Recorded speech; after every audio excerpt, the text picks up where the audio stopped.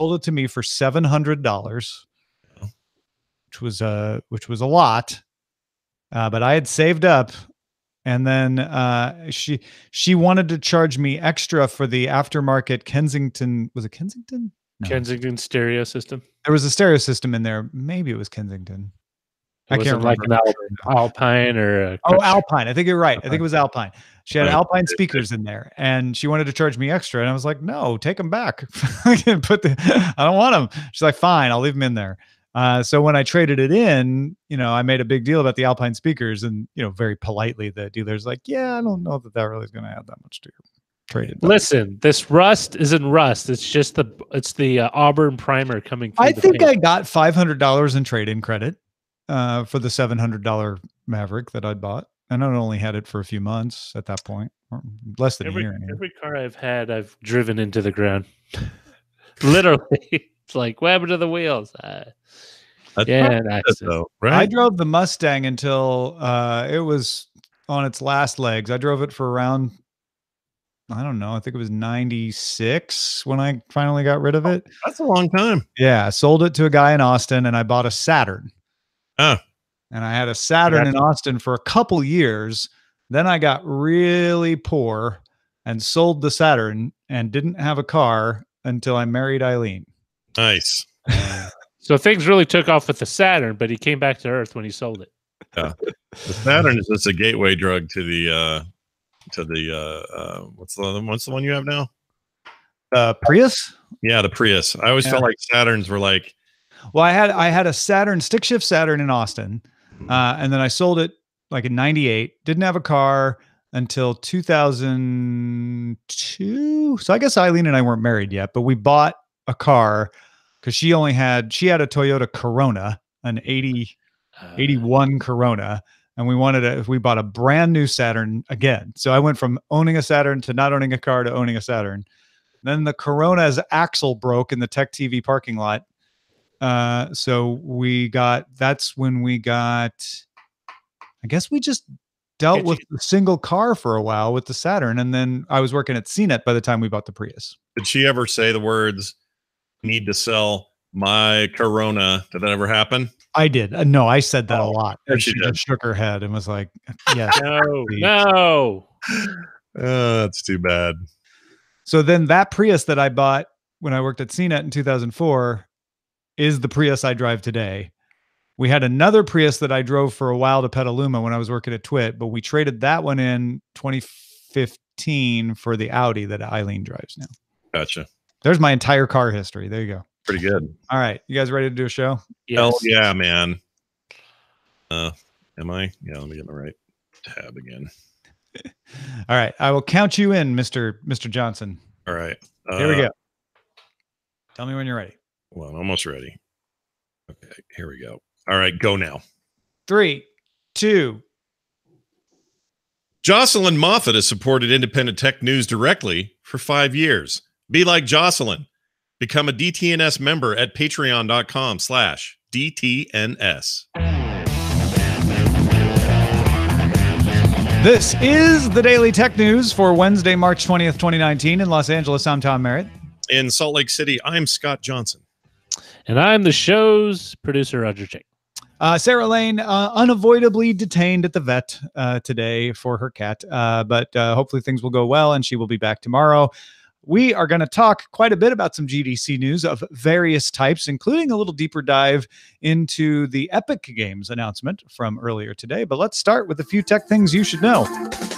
Norwegian manufacturer Hydro was largely operating on a manual basis Wednesday after a cyber attack that started Monday. The attack began in U.S. offices of Hydra and then spread to the plants in Norway on Tuesday. Ransomware known as Locker Goga locked up systems. Hydro said it had no plans to pay a ransom and believed it could back everything up from or bring everything back online from backups. Hydro turns aluminum ingots into components for car makers, builders, and other industries. Just to stave off any controversial emails, Hydro, not Hydra. We know it's not the super secretive Hydro. Yeah, Hail Hydro.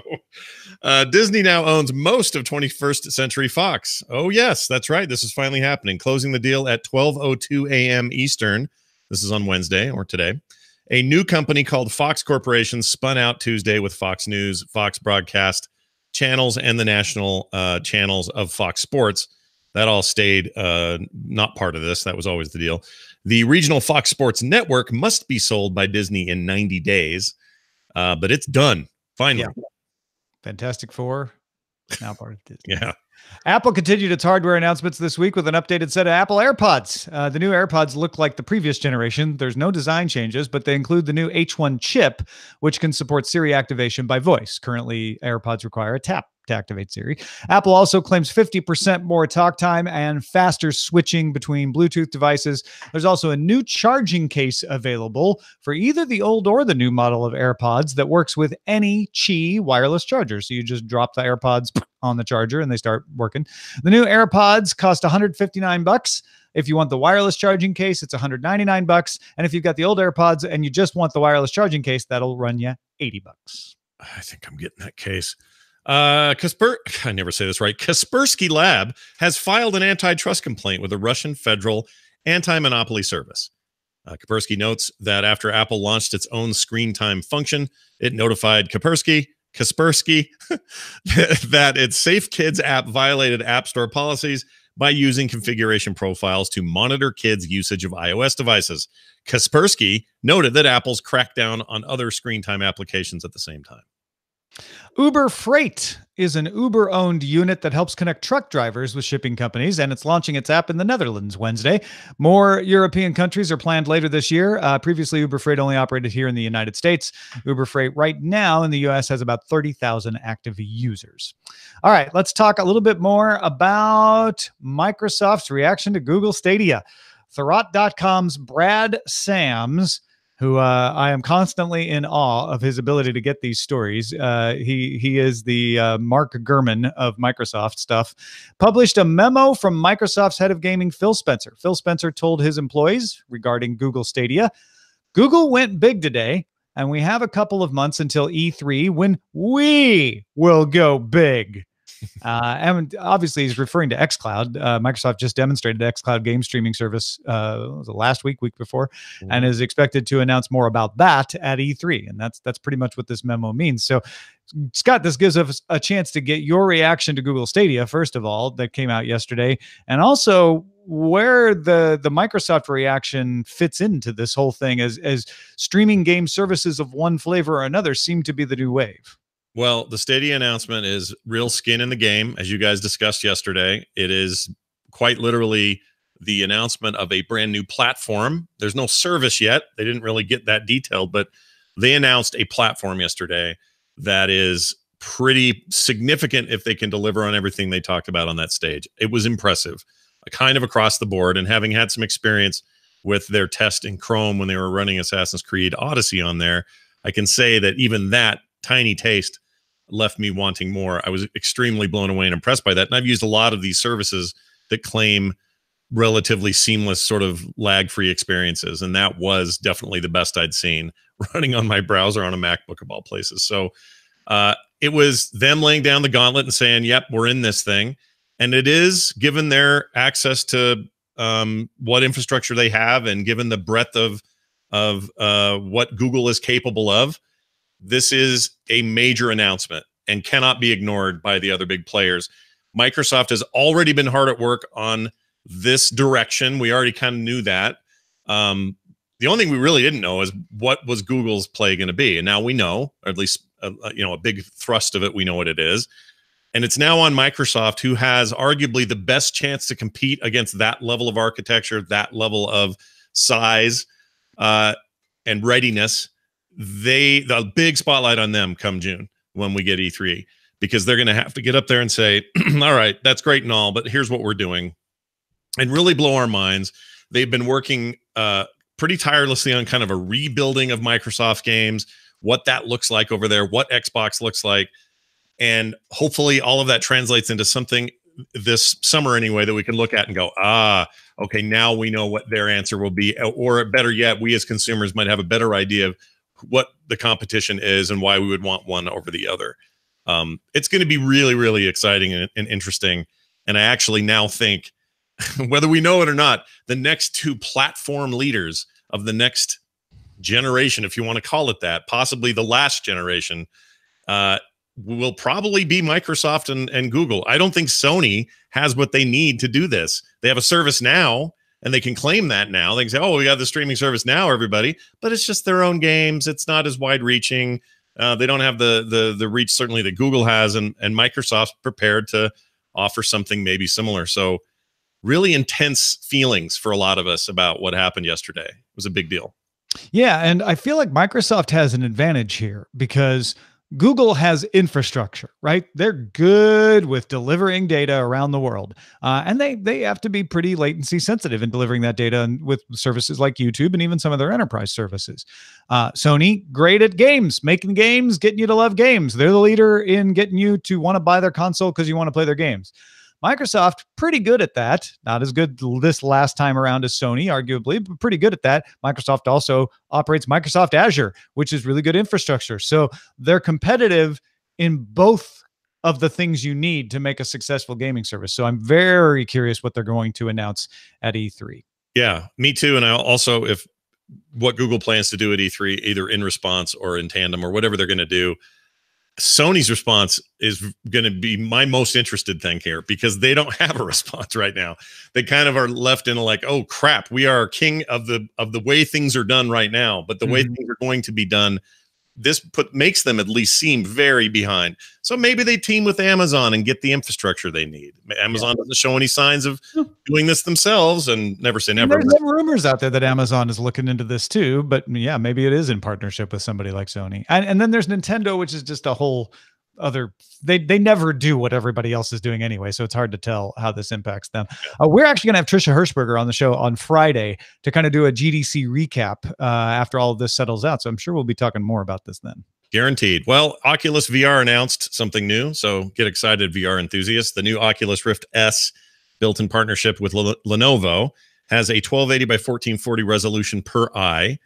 Not bad, not the high end, but not bad.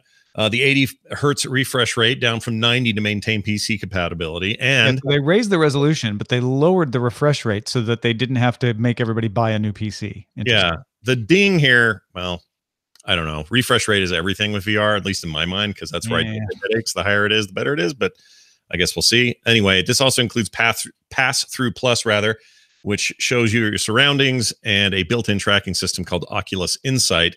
Forthcoming standalone Oculus headset will have the same tracking system, but will have a more comfortable PSVR style strap, which important to say. You dropped a word there. The Oculus Quest. Which is the Quest. Sorry. Yeah. It went in my head, but didn't come out of my mouth. The Quest is actually the one VR update, or the one piece of VR equipment that I'm most excited about right now. Actually, what they've shown of that seems really great, but both have a more comfortable strap. So use is going to be easier that way. Both the Rift S and the Oculus Quest will cost $399 and ship this spring. Facebook F8 Developer Conference is scheduled for April 30th. You can count on some of that being shown there. Yeah, I think it's interesting that they're pricing them the same. Basically saying, do you want a little bit more power but be tethered, or are you a little more like console casual gamer, sit on your couch? Yeah, and you don't want to be tethered, get the Quest. Yeah, it's $399 either way.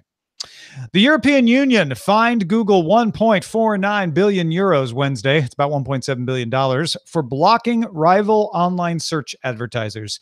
Google was accused of restricting publishers from placing advertisements from competing ad services on the publisher's search results page. So they were saying you can run AdSense, and you can run AdSense in your publication's search engine, but if you do, we're not going to let you run ads from competing advertisers. The EU said not okay.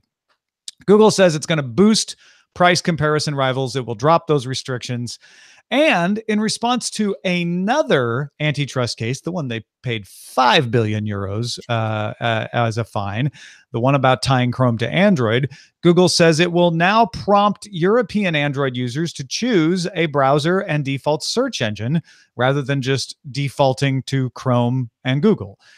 Google had already stopped requiring Chrome and search apps to be installed along with the Google Play Store, though it now charges manufacturers a licensing fee for the store with or without search and Chrome. If you're keeping track, Google has now been fined 3 times in the EU. There were 3 major antitrust cases. They've been fined in all 3 cases, the biggest one being Android. The second largest were fines for AdSense and Android. I'm sorry, the second largest were fines for using its own search engine to direct people to Google Shopping versus allowing other shopping platforms to be up there at the top. And the third, the smallest of the fine is this one that we heard about today, 1.49 billion euros. Do you think this is a very cynical view, but it feels like the EU might be funding its entire fiscal platform on just making sure that Google has regular fees being paid? I mean, that's the case at all. It's easy to say that because €1 billion is a lot to you. Yeah. It's honestly not that much for Google, and it's more for the European Union than it is for Google. But I'm sure it's a drop in the bucket of the total European Union's budget and expenditures. It's certainly, I don't want to say it's not a revenue maker for the European Union, but that's not why they're doing it. The reason they're doing it is Marguerite Vestager and the others think that Google is being unfair to European companies, and they want to level the playing field. It's about making things more fair for endemic companies in Europe, I think. Yeah, there is a scenario though in my head, maybe a comic you'll have to draw it or something, but Microsoft Windows is just winking off in the corner going, see what it's like to be the dominant operating system on the handheld across the world. Well, isn't that interesting too, right? There's no Microsoft's requirement to offer a browser choice window in Windows ended in 2014. Yeah. And it hasn't come back. No, nobody's putting Edge on their computers. Well, they're not. They're ignoring even without the browser choice thing in Europe.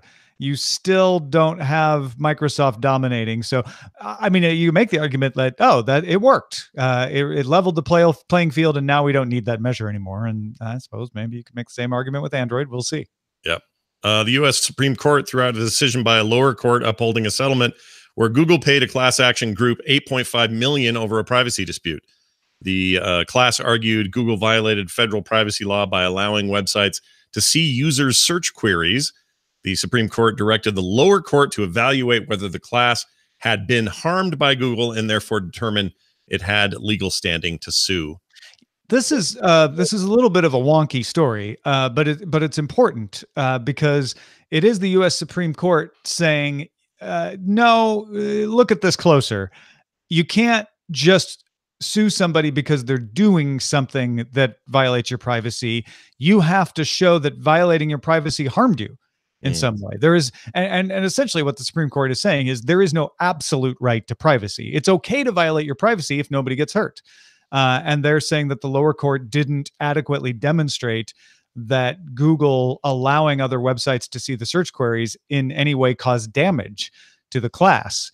It doesn't mean that the class won't prevail, but it does mean they now have to prove that harm, which is a higher burden to prove than just being able to show that the privacy was violated at all. Right. I mean, I'm completely out of my lane when I talk about any of this sort of stuff, but I will say, not because Sarah Lane's not here, not that kind of lane. Lane on a highway is what I mean. Anyway, I feel like this is like exactly the opposite thing that might happen in the EU cases. Like them saying it's not built-in harmful to have your privacy violated. It feels like the EU is way harder on that point to say, well, it doesn't matter. Your privacy is violated by its very nature. That's a form of harm. That's just an interesting difference to me. Well, it's a legislative versus a judicial one, right? What the EU did was said, we are going to make a law called the GDPR that says violating privacy is bad and you can't do it. And if you do it, we'll fine you. What the court here is saying is there is no such law in the United States.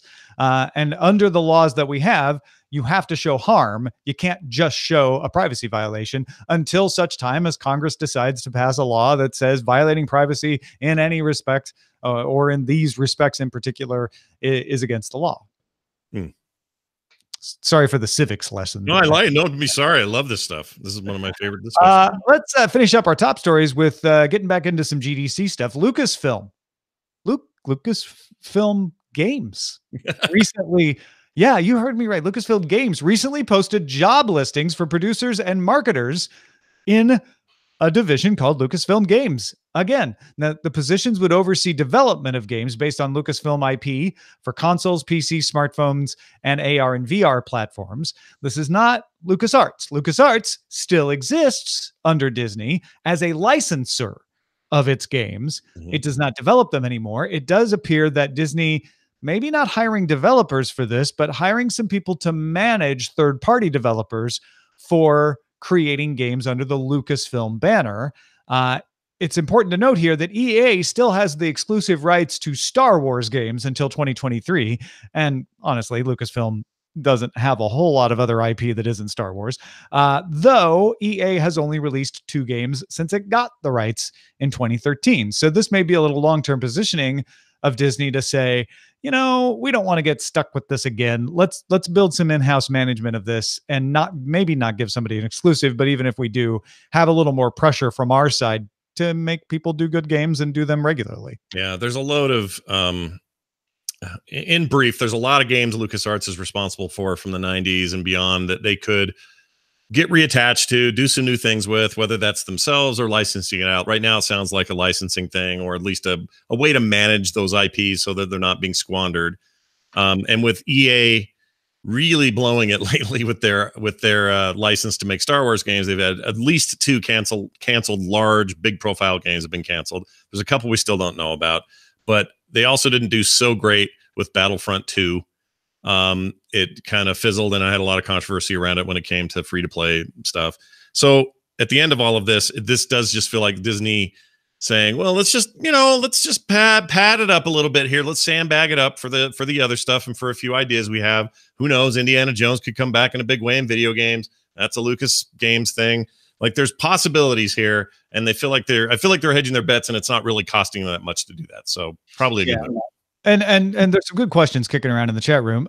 This is not necessarily like Google having Google Play Music and YouTube Music, because there is no equivalent position for LucasArts anymore. Right. That's just managing licenses. So this is actually going farther than what LucasArts does.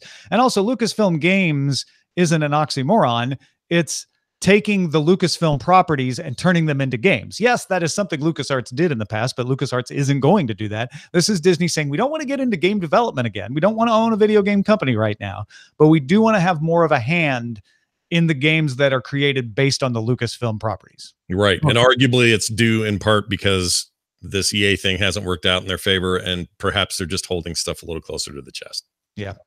Hey, folks, if you want to get all the tech headlines each day and spend less than 5 minutes doing it, keep up to date. Subscribe to dailytechheadlines.com.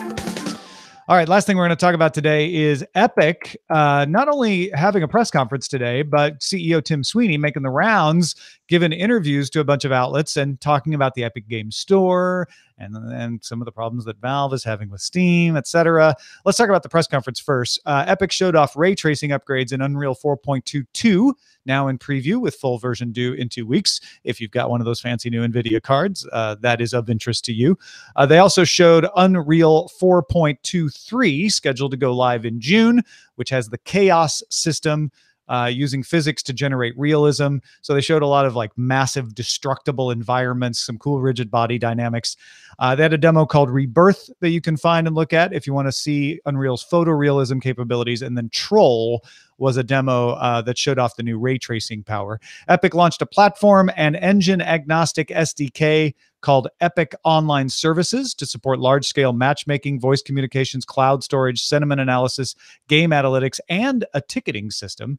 And numbers-wise, Fortnite has nearly 250 million registered players, up from 200 million in December, with 10.8 million concurrents.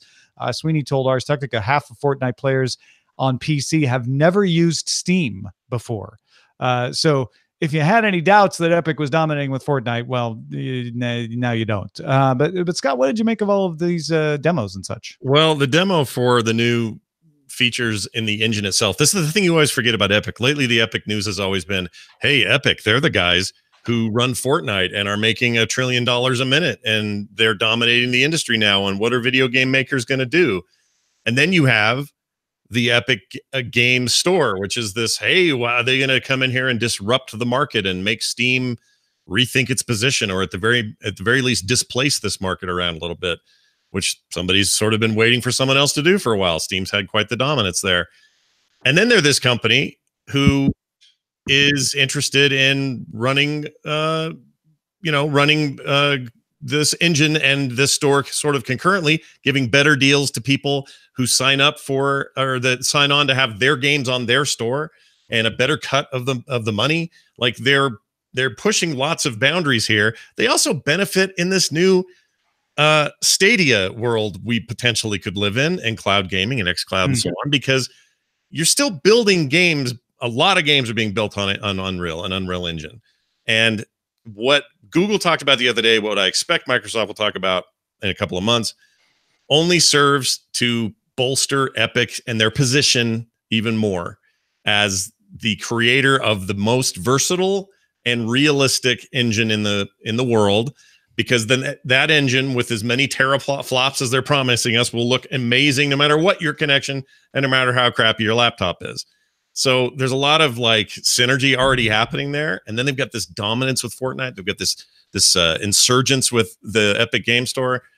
It's fun to look at this because as a longtime Unreal fan, playing Unreal back in the 90s, playing Unreal Tournament till my eyes bled in the late 90s, early 2000s, I have always loved Epic as a company. To see them in this weird new position, primarily on the shoulders of, well, two factors: their incredible business engine, or the engine business rather, and then Fortnite, is crazy. And it just means that they are right up in front. Like we can have these conversations about what the next generation looks like, what Microsoft or Google are going to do.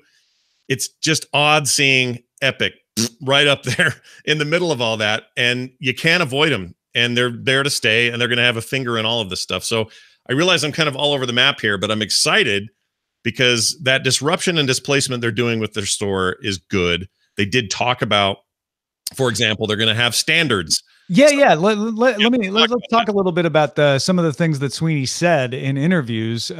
He said a lot about the Epic Game Stores. If you don't realize, Epic Game Store for PC lets developers keep 88% of the revenue. There are about 85 million total players with Epic Game Store installed. He threw out some stats like Deep Silver's Metro Exodus is selling 2.5 times better in its first week as an Epic Game Store exclusive versus its predecessor Metro Last Light did on Steam. It's doing 1.5 times better on console. So, it's even better on Epic than it was on console. And they've got some new exclusives. That's not going to stop. Despite devs keeping more of the sale price, though, prices have not gone cheaper on Epic versus other outlets. And Sweeney told Ars Technica he thinks that the price of games on the store will drop as developers get used to the new revenue share and realize they can sell more copies at a lower price and not lose money. And they can take some of that extra money that they're getting at 88% instead of 70% and reinvest it in the games. Then there's the matter of what gets allowed in. And Scott just mentioned this. Steam has been courting controversy by saying they would allow anything legal in the store unless it was straight up trolling. Sweeney sees things differently. He told The Verge, Epic respects developers' complete creative freedom to develop anything with its tools on the engine. He's like, if you're using our engine, you can do whatever you want as long as you're not breaking the law. But on the store, Epic prioritizes high-quality experiences. He told The Verge, we're not going to accept pornographic or shock content of any kind. We're not in the porn business here. PC is an open platform. Those devs can reach gamers in other ways if they want. So Epic's going to open up the store to submissions from all partners later this year, but it's still going to apply a high-quality standard to which games it allows in the store. 100% Tim Sweeney on this. I wish this was the voice that Steam would find. If Valve would find this particular voice, that would be great. And this isn't me going, oh, yes, we need to. I'm not trying to be a prudish standard bearer or anything. I just think his knowledge of it's an open platform. They can find their other ways. There's no such thing as censorship here. This isn't a government issue. This isn't any of those things. If you're going to make a game called Rape Day, we're not going to let it be on our platform because we have standards. And then we as gamers can go, there are the standards. I now make my buying decisions based on if I like those standards or not. And that is all I wanted to hear from these guys. And it really bumped my excitement about what Epic is doing a few notches. Because up till now, it's been a little boring over there, to be honest. There's some games, there's some exclusives, but it's slow going out of the gate. They're not going to be nearly the Steam library that I have now right off. But it's enough for me to hear this to go, okay, I think I'm in supporting this idea and moving forward with it. And Valve was just so crappy about their response a couple of weeks ago, in my opinion, that this just seemed like a breath of fresh air. And then put on top of that, one of the coolest engine demos I've seen in years. And it's just got me all excited about Epic right now. Yeah, Steam sometimes has a little mission creep where they think of themselves as the platform, not just the store on the platform, and that shows with Steam Box and wanting to make games that work cross-platform on Linux, etc., which isn't a bad thing. But Epic's saying we're not. We're not the platform. We are just a store, and we will decide what we stock in our store. Yeah, one final thing I want to throw out there is you said earlier that a lot of people haven't even used Steam and they're using the store now, and they use Fortnite. Never even touched Steam before. That cannot be discounted. There is a legion of young game fans. This was their gateway, and this is now where they're at, and this is kind of where they'll stay. And I think that is a massive shift. Hey, thanks to everybody who participates in our subreddit. You can submit stories and vote on them at dailytechnewsshow.reddit.com and join our Facebook group at facebook.com/groups/dailytechnewsshow. A couple of emails before we go. Norm said, hey, Tom, kudos on the interview you did with Jack Conte. If anyone thought you'd softball him, they were wrong. I'm glad that came across. And you got your answer while still handling it very professionally. Now let's hope they don't announce tomorrow they're getting bought by PayPal. I hope so too, Norm. But if you didn't realize, there is an interview that I did with Jack Conte about the Patreon creator platform changes. You can find that in your feed or at dailytechnewsshow.com. Also got an email from Sam, who said he had some feedback about Google Stadia from the perspective of someone living in Belgium. Sam says, Patrick was saying that most of Europe had internet without data caps, but at least for Belgium, it's more complicated than that. You can get a kind of unlimited internet here, but it's pretty expensive for Europe, and it works with a fair use policy. This policy basically still is a cap that limits you to lower bandwidth once you go over it. As to the bandwidth requirements, I think most people in Belgium can reach those for this Google Stadia, although for some, just barely. For the VDSL provider, 30 megabits per second is attainable for a large portion of the users. And for the cable provider, probably everybody should be able to get 30 megabits per second. I hope this provided you with another European perspective. I love the show, and me and my girlfriend listen to it every morning when we're driving to work together. Well, I hope you're having a lovely drive, Sam and Sam's girlfriend. And thank you for writing in. This was great and valuable perspective. Yeah, there's a lot of talk. This is maybe the main talk I've heard about Stadia, which is fodder for another episode since we don't have a lot of time. But I just want to say this. I think that gaming has always been a great pusher of boundaries. It's been able to go out there and say, all right, push tech in this way just because we want to play better games. And then that ends up being something rad we can use in other parts of society. I think, my prediction, these cloud-based gaming services, if they're all they've promised them to be, will have the effect of making it so ISPs will be less dependent on data caps, and that data caps will be a thing of the past one day. And I think this will be part of what makes that happen. You can find perspectives like that, along with Patrick Beja, at dailytechnewsshow.com/MVGB. That's the monthly video game briefing. Scott and Patrick host that show once a month. I'm sure they'll be talking about this in the next episode coming out in a couple of weeks. And of course, you've got your own outlets for talking about gaming all the time, Scott. Yeah, tonight there's a brand new episode of The Core Show, which recently had a bit of a format change. We now talk about video gaming for the hardcore and core gamers. And this definitely has a lot to do with what we think. So if you want to hear our perspectives, check it out at frogpants.com/core. Again, that's tonight. That'll be live. You can also catch it on the podcast. And if you really, really want to know what I think about cloud gaming, that's going to be the place to find it this week.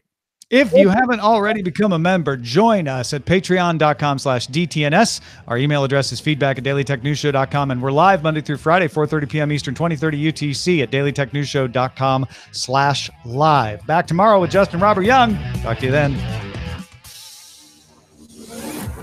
This show is part of the Frog Pants Network. Get more at frogpants.com. Diamond Club hopes you have enjoyed this program. Nice. We did it, Scott. We did. We prevailed. We did. The challenge came and we took it head Sadly, on. Hail Hydro is the top suggestion for the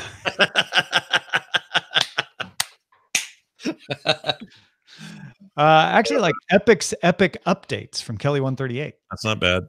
It's not bad. There's also King of the Way Things Are Done. Zoe liked that one. Lucasfilm games? Question mark. Game streaming roundup. Yeah, I think epic updates. Yeah, I like that. Yeah. It's pretty good. Pretty good. Yeah, these guys are killing it. Can I tell you one of my greatest regrets in life, Scott? What's that? For about a month, Oh. the sign on the pie shop read French vanilla cherry pie. Oh no. Special. Where this is going. Yeah. I never got there. Yeah. By the time I got back to the pie shop, It was gone. I asked, "Is there any more French vanilla cherry pie?" And the waitress, who's great. I get the same waitress all the time. She actually knows my order. She's like, "Oh," she's like, "No, I actually ate the last one." But if it helps, it was good. She's like, "I'm sorry, I didn't mean to make that a taunt." And I'm like, "No, I'm glad it went to a good home." Mm. That's awesome. But I never got the French vanilla cherry pie. Oh, that sounds What makes it Roger, were you French? trying to say something? I couldn't hear. Oh no, I was saying that she ate it. I kind of figured She did. She ate it. Yeah. I would eat it. I don't blame her. I would have eaten it too if there was only one slice left. Her perks are working there, you know. I should have got my myself in gear and got over there faster. That's all. It wasn't like it wasn't on the sign for a month. Right. It was there the whole time. You snooze, you lose. That's right. Someday it will return again and I will try it. Because I love cherry pie. Cherry pie is my favorite. They have a great cherry pie there. And I had that day the cherry pie, not the French vanilla cherry pie. But I was curious what their French vanilla edition would be like. What makes it French vanilla?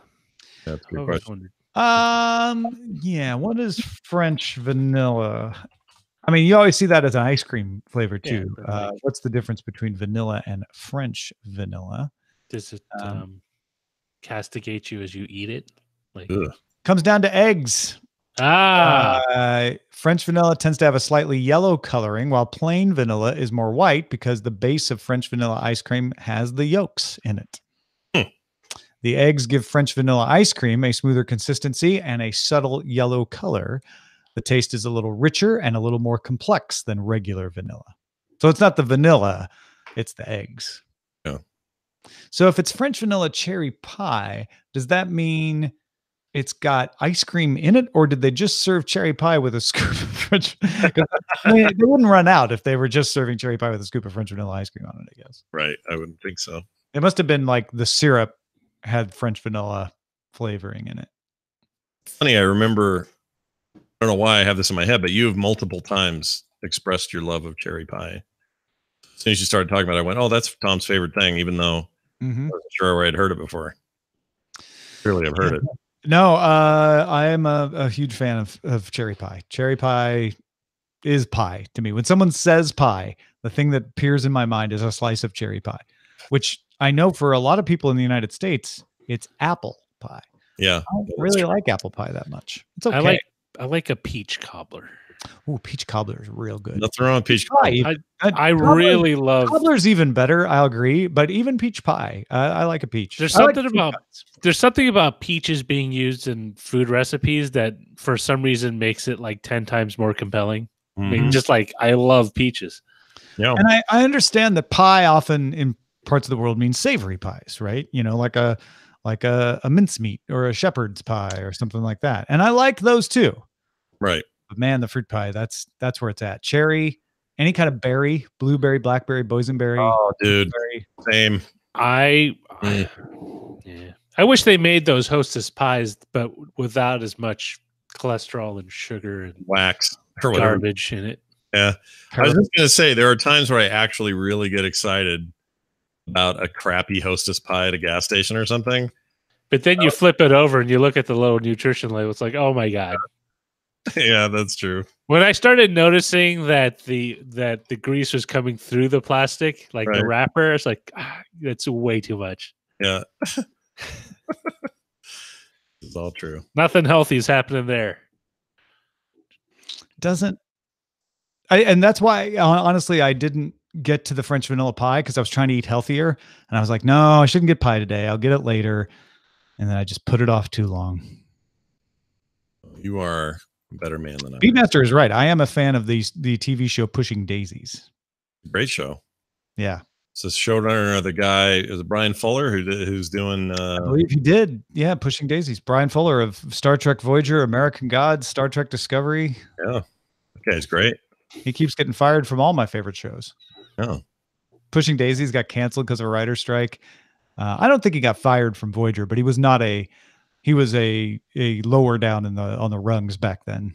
yeah, he definitely got. He definitely left Discovery. I don't know if he got fired, but he left. Yeah. And I think he got fired from American Gods. Oh, I mean, he's not there anymore. Or is he? Oh, after season 1, he and his partner were gone. Oh, I didn't know that. I thought they were still there for season 2. Like Hannibal, didn't he do Hannibal too? Yes, Yeah. He did have something to do with Hannibal. Maybe he was showrunner. I don't remember. Yeah, I think he was showrunner on Hannibal. I think that he had a very successful run there. What is he doing now? Hannibal was good. I haven't watched it. I keep trying to get us to watch it as the Spoiler in Time show, and I keep getting a little bit of unstated resistance to it. I feel like it's the kind of show that it would have been more natural on like FX or AMC or something. Weird thing to see on NBC. And Yeah, that's probably why it ended early. But it was by the way, Brian Fuller on IMDb, just a little oddity, is Brian Fuller 2. Whoa. Not the primary Brian Fuller. He's not Brian Fuller Prime. Brian Fuller 1 is a producer for Sword Art Online. Oh. Sword Art Online is an anime. Yeah. It's also a couple of Brian Fuller that we're talking about, he didn't get onto IMDb fast enough. He got beat.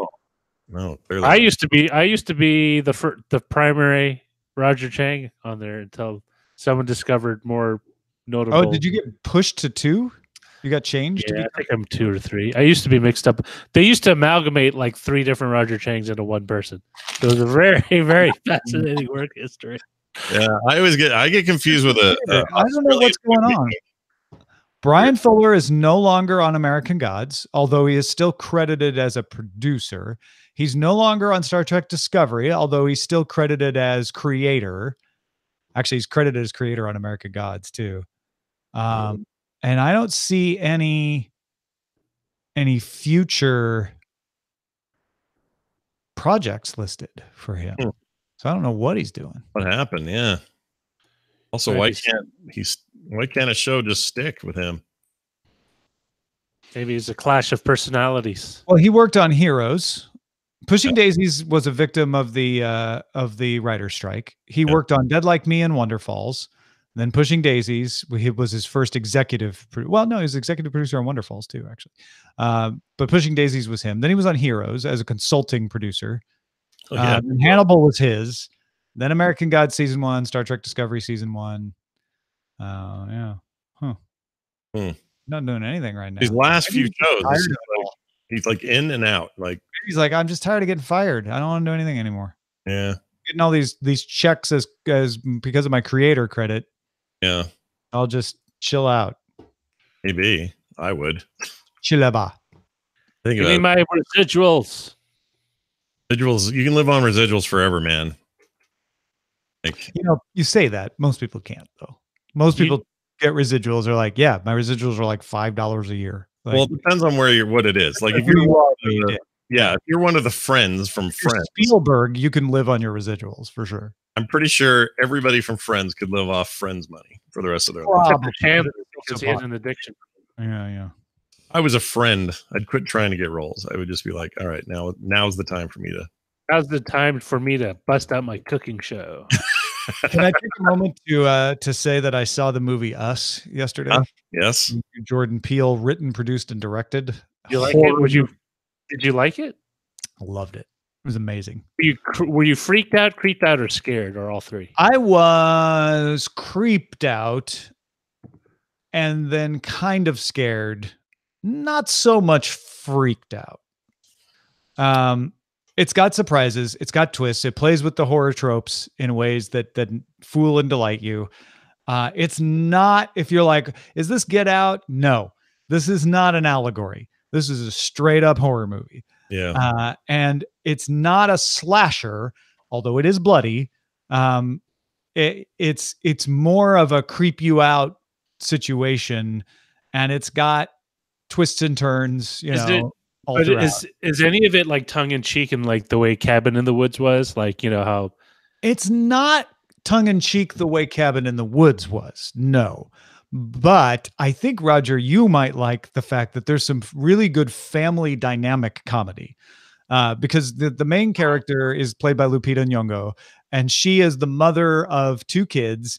And it starts with a flashback, but the main story is that her family is at a beach cottage near Santa Cruz, and they're on a family vacation. So there's all through the thing. There's those like family dynamics of the tween girl who thinks her younger brother's dumb, and the younger brother's kind of awkward, and the dad telling the dad jokes at the very beginning and all that. And then when the horror stuff starts to happen, that plays into it really well. It's really funny. Yeah, I want to see it, so I'm excited too. Yeah. I don't know if it's the greatest horror movie of all time, as Faux said, some critic was saying, but I do know that the editor-in-chief of Rotten Tomatoes has seen it twice now and loved it every time and plans to see it again. So he's a harder man to please. It's weird because for me, a good horror film is the one where you're still like freaked out, like thinking about it, like after you've seen it. Yeah, I said not freaked out because it didn't like scare me. It's not like I couldn't go to sleep, but I was definitely still thinking about it. Like, I just want to give our listeners an example. So if anyone who's paranormal, what's it? Paranormal activity. For like a couple of nights afterwards, I was hyper sensitive to any noise I heard after watching that. You know what I mean? Like something like that. There is an element to that. I don't know if it's spoilery to say. Don't say it. All right. Play it safe. There is a thing that Eileen planned to do at work today, based on the movie, to try to creep out her coworkers who had seen it as well. Mm-hmm. I want to see it. Yeah, I mean, scissors are a big part of it. I definitely don't look at scissors the same way. I'm dying to know what that's about. That's all in the advertising. It's probably not as big of a deal as you might think, but it's the less spoilery thing, because you can already imagine like, people are trying to stab people with scissors, but it's pretty creepy the way it's used. Scissors have their own. I mean, are there going to be memes about scissors? The theater where we showed up had it was an arc light, and they have a clock, and the clock had been wrapped in a huge pair of golden scissors. Oh my gosh! All right. Wow. I happened to be wearing the color red, and so when we came out of the movie, people were pointing out like, "Oh my God, you're wearing red." Oh, stuff like that. All right. There's a great scene in one part while when the horror stuff is happening, where they make fun of smart speakers. Oh, good. Yeah, that's pretty funny. Wow, that's specific. Yeah, it's Ophelia is the voice assistant. It's not any of the actual voice assistants. Ophelia. It's like, hey, Ophelia, play me some beach songs. I feel you, Ophelia. I don't like the name. The name's hard to. I wouldn't want to say that to a box. Have you seen those ads for? There's like an ad where they kind of do the whole take on the voice assistant, but it's like a German like voice assistant. And it just gives you really just bizarre results or answers to your queries. She's super ticked and sounds really judgmental and all that, because that's what I expect from my German. No, this one is like they ask about like, tell us about the moon, and this voice assistant says, well, there's only 2 moons after the third one got destroyed in a cataclysmic event. Oh man, you're like but it's part of a commercial, and I'm trying to remember what it's for. It's a take on those. It's kind of like a take on those Geico ads where they do like the faux thing. Sure. That's a second. I'm sure I can look to see on YouTube. Well, while you're looking to see on YouTube, we are going to end our video, which is available on YouTube. But thanks everybody for watching. Audio folks, stick around. There's more to come. I look behind you.